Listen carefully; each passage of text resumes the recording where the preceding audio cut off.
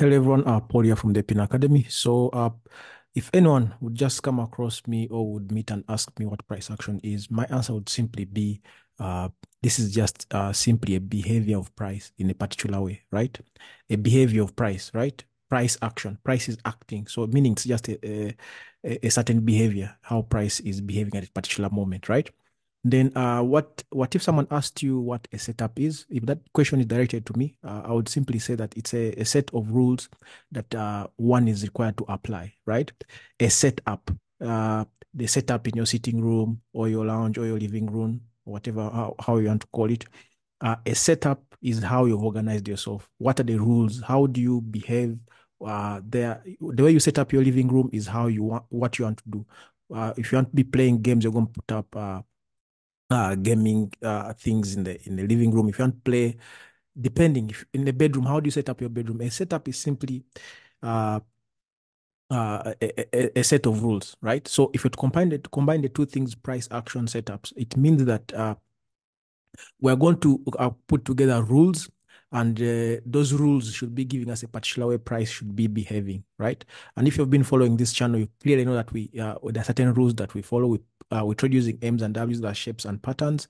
We trade impulses, and we follow the trend, right?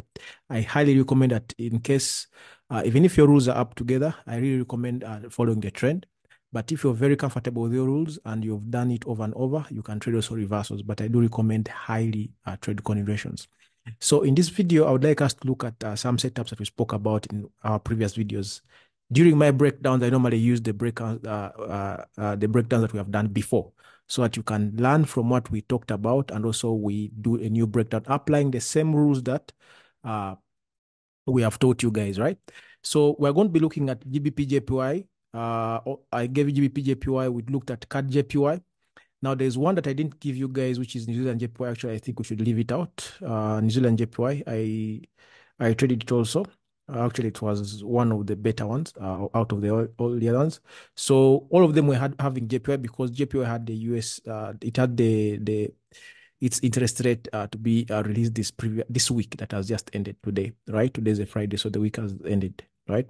So I'm just going to be using GBPJPY and CADJPY, those who trade it. Why am I speaking about JPY? I like speaking about USD and JPY. Why USD one? Because most of the people trade at least a pair that involves the US dollar. Then why the JPY? Now, the JPY and CAD are my favorite. Why? Because the JPY is one of the most stable currencies in the world. Actually, to me, it's the most stable currency. If you look at any pair that involves JPY, when it is trending, it is clearly trending. When it is ranging, it is clearly ranging. So it's easy at least to identify your rules and to come up with rules around JPY pairs. That's according to my opinion. But you can also look at it in your own way. But according to me, that's it. You can try to backtest and check out what I've just mentioned. So this is what happened last week, but let's just clear everything. Well, just for a recap, we said that we expected the market to come and retest this area here, and you can see it retested, and we expect it to push up. So the week has closed when the market has made this big rejection here. So does this big rejection mean that actually we are going lower? We're going to find out. So let me just clear everything here. Now, starting from the monthly time frame, what do we observe on GBPJPY? Now, GBPJPY is above this area here in monthly, right? It means that there's a turning point that has been broken here. You can see we tested it, but not a proper retest. Now, when you come down to the weekly time frame, now weekly shows that we have a proper, we tested this area here. I'm just going to adjust just not to make the slab so big. So weekly shows us that this area here has been tested, but in monthly it's showing us that not convincing. So weekly, so there's a higher chance that the market may actually want to come back down here, because we can see in weekly the market closed within this area here. So there are two options here. You don't want to be buying at resistance because the market closed at resistance here, right? So you either want the market first come down here before you look for the trade, or you're going to be looking, if you're a reversal trader, you're going to be looking for opportunities for a change of trend here too. If not, if you're not interested in that, then you should be waiting for the market to close above here. Then on a retest, then you'll be taking your trade. Now, let's check if our daily agrees with that. Let me just go back to monthly. Monthly is showing us that this level was broken, but not retested convincingly, right? So there's a higher chance we may come back here to retest and continue. Now, weekly is saying that we're at resistance, so there's a higher chance we may push back down here to continue, right? If not, let it continue higher, just like a monthly is stating. It either continues higher right? Or it comes back down to retest. So meaning weekly and monthly is speaking the same thing. Now let's check daily. What is daily actually showing us? Now, when you come down to daily, daily is a bit much more clear at the same time tricky. Now, daily shows that we already have a base here. By a base, I mean this bottom here, which rejected price. Again, price came here until was rejected. Are we together? But now, if we look at, let's look at a simple price action. Here, the market created a high, higher low, higher high.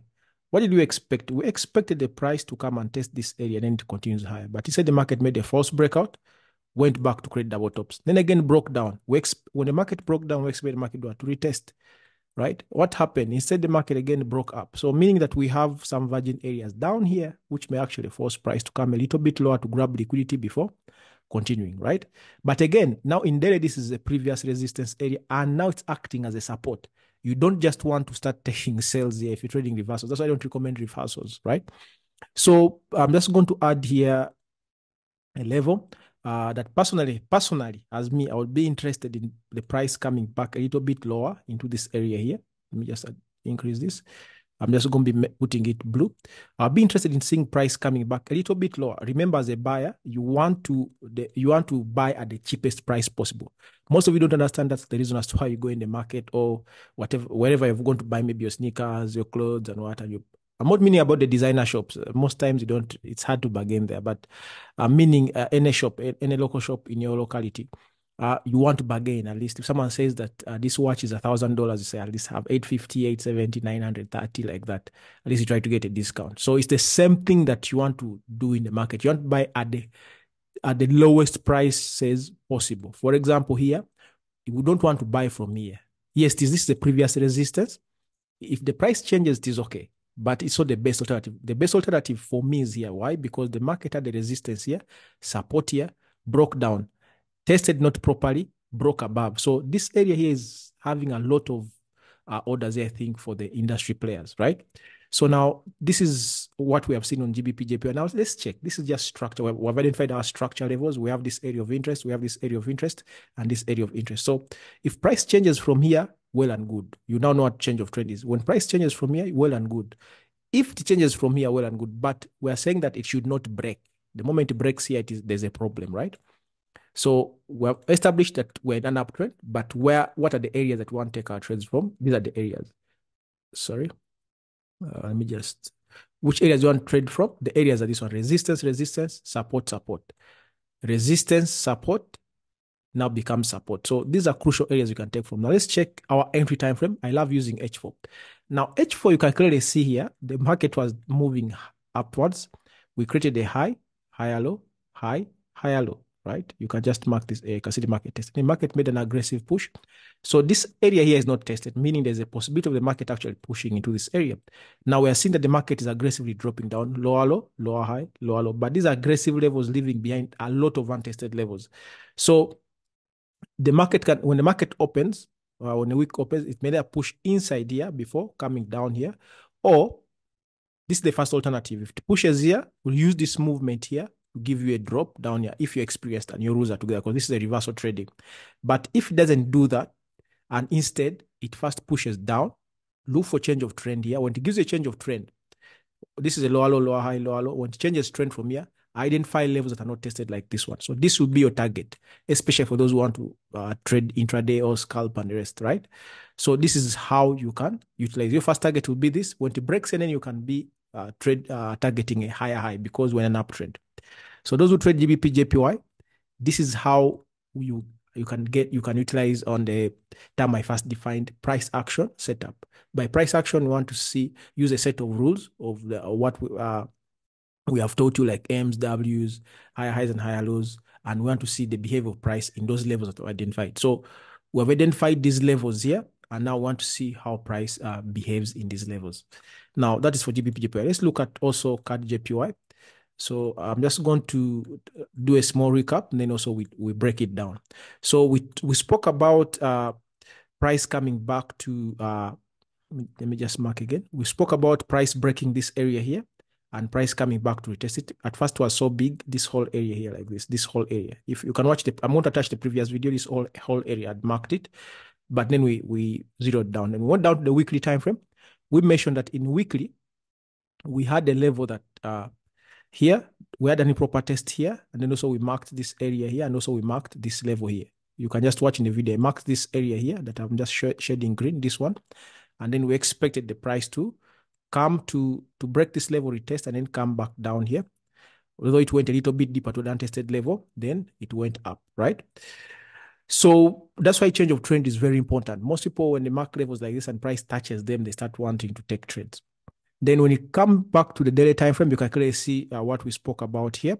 I said that if the market breaks below this area, we shall expect a retracement when we push into this level. Though this was the area that I was so much interested in, but price aggressively broke below here and came back to the improper tested level, and then tested it properly and gave us a higher low and then pushed higher. You can see I wasn't interested, though I didn't expect this price action down here to this level. That's why my entry was on this above level here, because the area I saw a price to come and react to. And you can see, again, you have to follow your rules. So my entry was not down here. Instead, it was up. I know I would have gotten an entry earlier because the market was trending. Higher high, higher low, higher high, higher low, higher high, higher low, entry broke. So I could have taken a trade here. I could have taken a trade here. Or I could have taken a trade where I took from. But I opted here because I was interested in this particular level. That's what we mean by following your rules, right? And picking exactly a price action at the level that you're interested in, area of interest, right? Of course, I know this area was an area of interest plus this one, but personally, I was interested in this one here. So we're going to clear everything here so that we can again do afresh. So when you go down to the monthly time frame, the levels are still the same. Currently, we're observing that price is above this high here that it had created. So it didn't change much from the previous video. Now, when you go down to the weekly time frame, you can see resistance. So this area has not been properly tested, right? So when you go down to the daily time frame, so we're expecting there's a high probability that we could see actually a price coming back to test this level. Now, let's go back clear and we first mark. So we have a level a high that was broken here, right? Then we also have this high here is which gave us a test to this level here, this high. So I'm just going to mark it. So if you're to mark it like this, we clearly observe that the market came here and reacted to it. This was the aggressive break. Then again, what did we expect? A weak retracement. He said we broke up aggressively.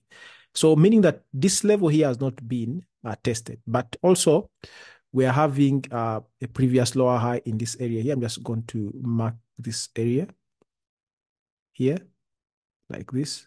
We're having this previous area here. So as the price is approaching these levels, watch how it approaches here before we can have a continuation, either there or this area, because the market, this was a high, higher low, high, higher low, then we made a lower high and it broke down. So the market aggressively broke above. So leaving this area untested and this area untested. So these are the levels that we are interested in now. So once our price is going to come and behave here, price action, how is price behaving at a particular level that we have marked? So this is our area of interest, and this is our area of interest because they're not tested. Are we together? So I'm just going to remove this one. I hope it is very clear. Now, when you go down to the H4 time frame, how is price behaving? Or let's first utilize which levels did we leave out untested. We also have a level. This level was not properly tested. I'm just going to mark it for you with the red line so that you can keep in your mind that in case the market is all manipulating, which area could I be interested in? We have this area here, right? Because the market didn't test it. What about this area? Did the price test it? No. You can see it's aligning. What about this area? Did the price test it? No. So these are the areas that we're interested in. Either the market comes and changes the trend from here, then you look for buys. Now, if you're looking for buys there, look for levels that have all been tested. Some of you like using fair value gaps and the rest. So we have one here. We have also a neckline here. So you can use this as your first target. Then as the market goes up, use this push up as to look for change of trend until it comes and targets here. That's one alternative. The second alternative is if the market continues making lower low, lower high, lower low, lower high until this area. Utilize this move down and look for a change of trend. When the market changes trend and starts trending upwards, you can target the untested levels or the untested fair value gaps, right? Or imbalances. We have this area and also the neckline. Are we together? So it depends on how the market is going to open up. Why am I using these ones I've just explained? This level here is not tested. It can also stretch up to this red line here. Why? Because you can see higher high, higher low, higher high, higher low, higher high. Level not tested. Higher high, higher low, level not tested. Aligning perfectly with the levels we've marked. Higher high, level not tested. Higher high, this area here not tested. That's why you see the market is a bit reacting here. It reacted a bit, not tested. But this one was tested, so you can see it was broken smoothly, so it can test here, then continues making that.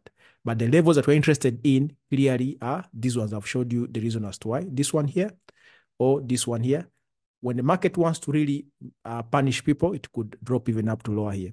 So if you're very experienced and you're well conversant with the rules, you can utilize this move to these levels here. And this move to these levels can give you the change of trend to continue higher. Are we together? So I hope you've picked out something about price action. Most people tend to think it's something very difficult to understand, and also setups. A set of rules depending on how price is going to behave at a particular area that you've marked. So we have marked our areas and we're expecting a certain set of rules to play out at those particular areas that we have marked, right? So that is it. I hope you've learned something new. Have a nice weekend.